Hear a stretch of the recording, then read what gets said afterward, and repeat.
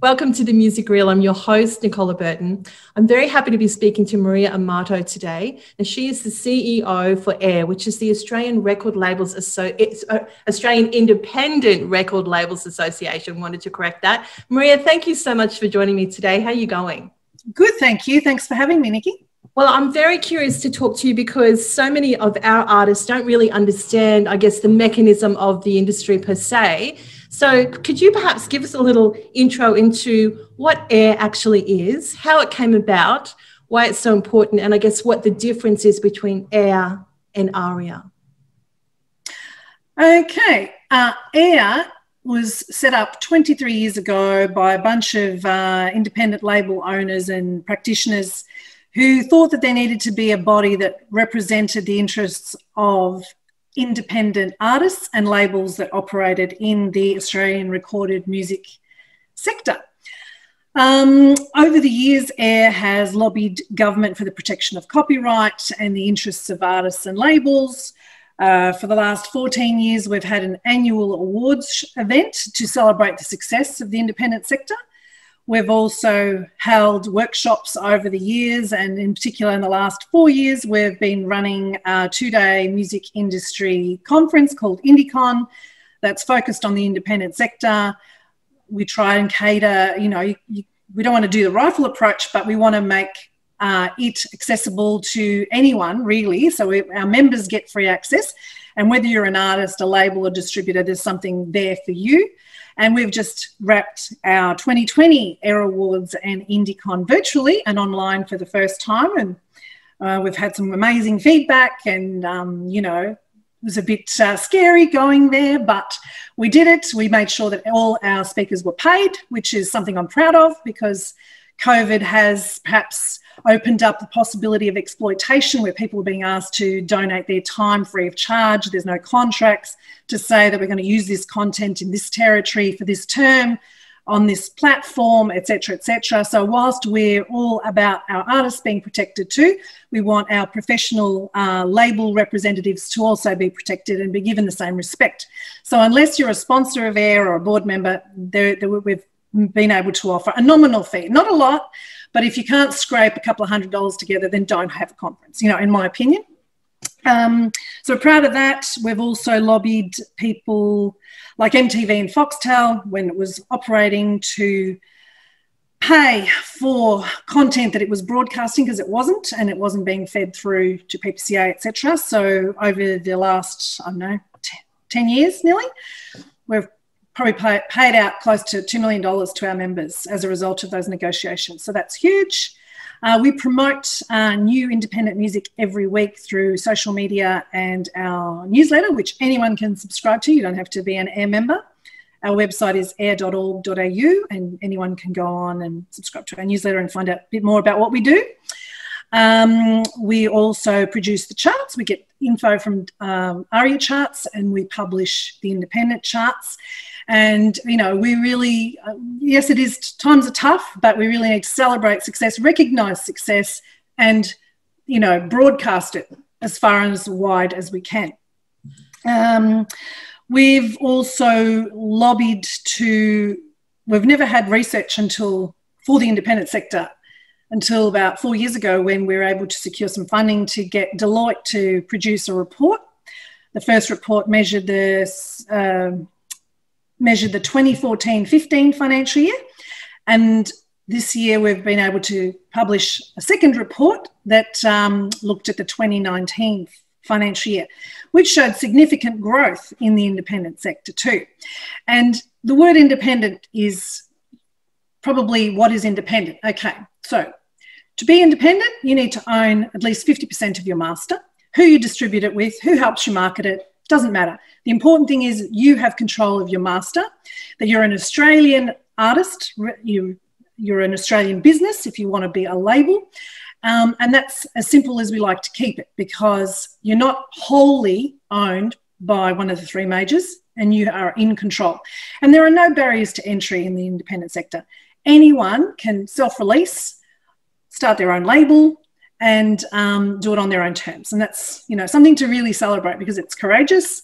You're fully invested in yourself. You have total control. You wear all the risk. but you deserve all the applause. And I love that, because so many people during this lockdown have been writing and recording. They've been prolific in the content that they've actually been creating. It's been this opportunity that we've never had this. So to be at home for 6 to 7 months and have that time has been fantastic. And so many artists that I've spoken to are just so optimistic about, well, now I've got all this material, now I've got all this content, now I'm about to release it. And I just love the fact that we constitute a third of the share of recorded content now, which is so promising for the independents. So I wanted to talk to you about the Outstanding Achievement Award at this year's AIR Awards that you had on the 1st of October. That was for Emily Ullman, and she did the Isolate Festival, which, how brilliant was that? How many amazing people have you seen step up in the last 7 months and just gone, well, this has happened, I'm going to pivot and I'm going to do this. Can you talk a little bit about, you sort of briefly talked about it, but what it was like to have this hybrid virtual event that you guys had in Adelaide recently? Well, it was a lot of, when we were planning it initially at the beginning of the year, we didn't think that there'd be a lockdown or that we'd have COVID. So that took another reiteration. We also had to renegotiate our deal with the South Australian government, so that was another thing. Then we thought we'd be filming part in Melbourne, part in Adelaide, but then we're in stage 4 lockdown here in Melbourne, so none of that could happen either. So it happened from Adelaide as a live event, and also zooming into myself and Dylan from home.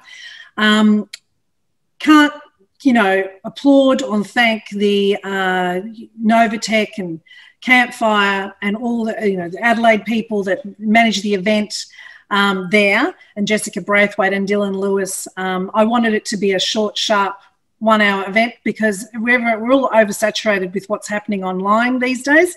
So maybe it was a bit short for some, maybe it was just perfect for others, but it felt right, and it was short, sharp and to the point. But the point being, celebrating the success of the independent sector, encouraging them, applauding them, giving them hope that they give us all the time. Whenever we're in crisis, we always look to the arts to help lift us.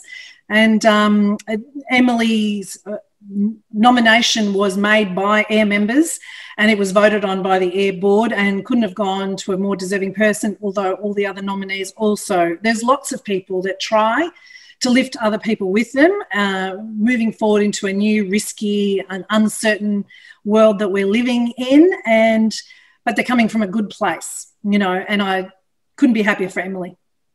It's so good to see. And like you said, so many people are doing these incredible things, which leads me to, in August, you announced your Women in Music mentor program.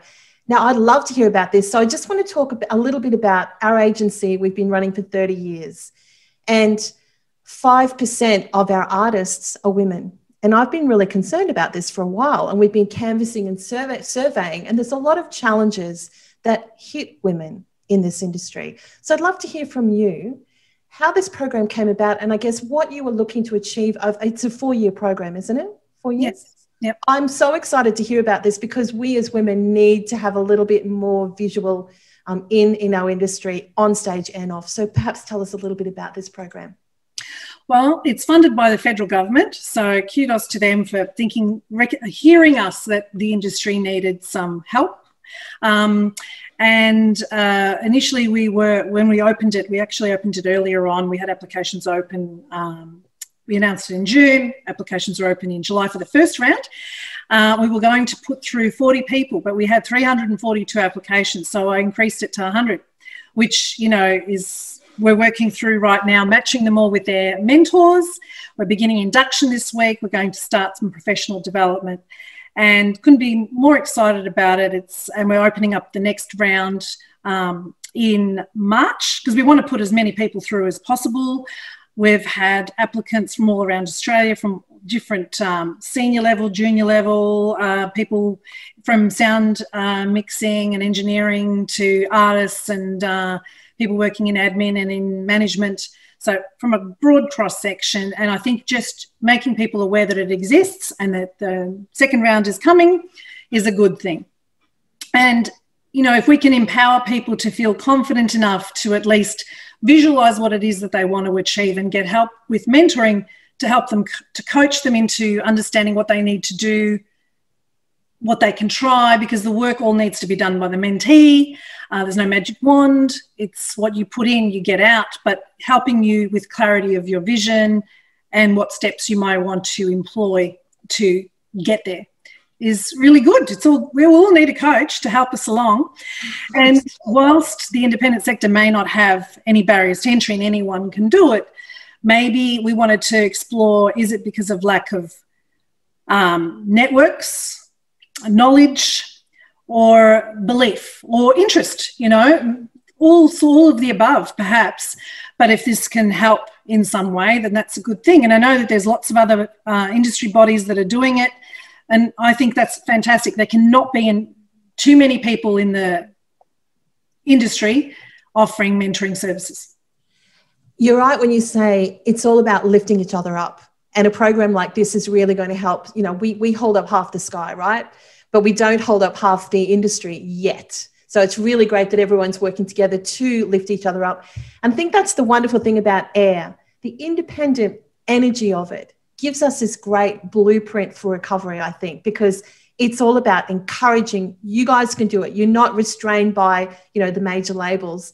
So it was great to talk to you today, Maria. You've really given us this great spirit of independence, which that's what Australia is all about. And our industry is actually, we are poised to actually make, I think, we're going to take a big leap. This challenge has shown us what we're made of, don't you think?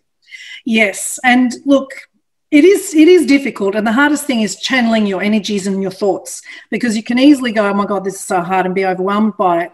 And it's really hard actually to start imagining something when you can't see it possibly coming, you know, into reality.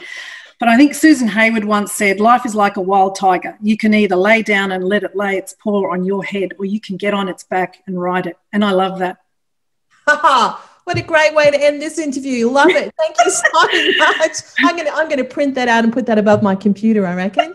That is the quote for 2020. Maria, thank you so much. I've loved talking to you and hearing about the incredible work you guys do. Our industry really is so grateful for you. Thank you so much. Thank you.